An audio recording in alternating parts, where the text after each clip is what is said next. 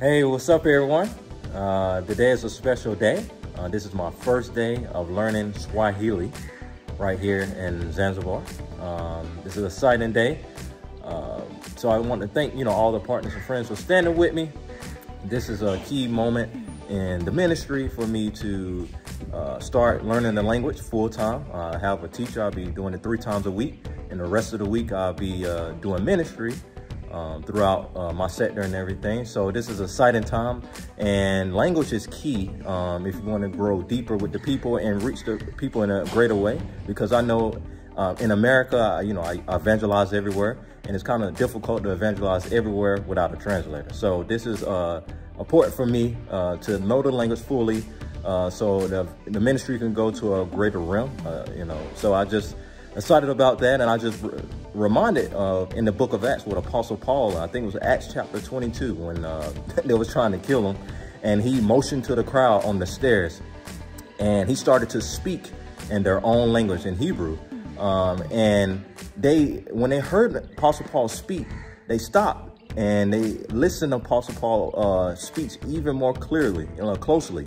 So it shows you that people, when you speak their own language, they hear you more closely. And I know that for me, they already hear me more closely because I'm African American. But for me to now learn Swahili, just to bring me into another realm in the ministry, and the devil's going to be in trouble as well when I learn this language fully. So just want to take you guys on a quick journey throughout the day, me learning Swahili. So stay tuned, guys.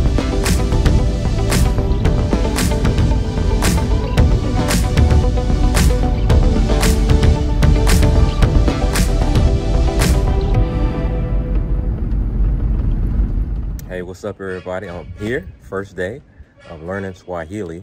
This is the school behind me. You can tell right there. This is the building. I'll be learning the first week here at the school. Then I'll be homeschooled. They'll be coming to where I live. So I've never been homeschooled before, but hey, it's the first time for everything. So yeah, I'll be learning Swahili here for a week or so. Then I'll be learning from my home. All right, guys, this is the classroom. This is the tools I'll be using.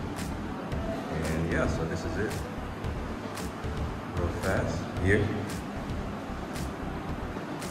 Board. So I'm very excited.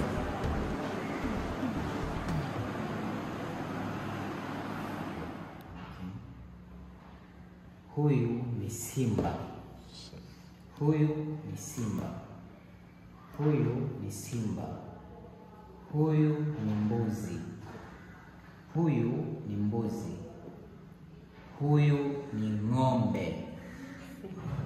Huyu ni ng'ombe. Huyu ni twiga. Huyu ni pundamilia.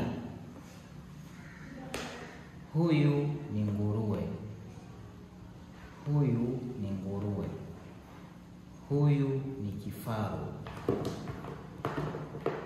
Huyu ni kifaru. Huyu ni farasi. Huyu ni farasi. Huyu ni tembo.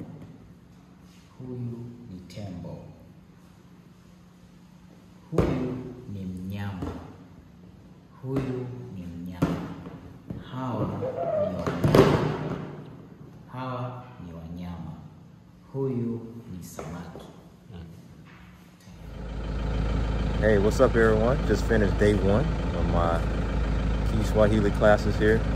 Do not have a headache, thank God.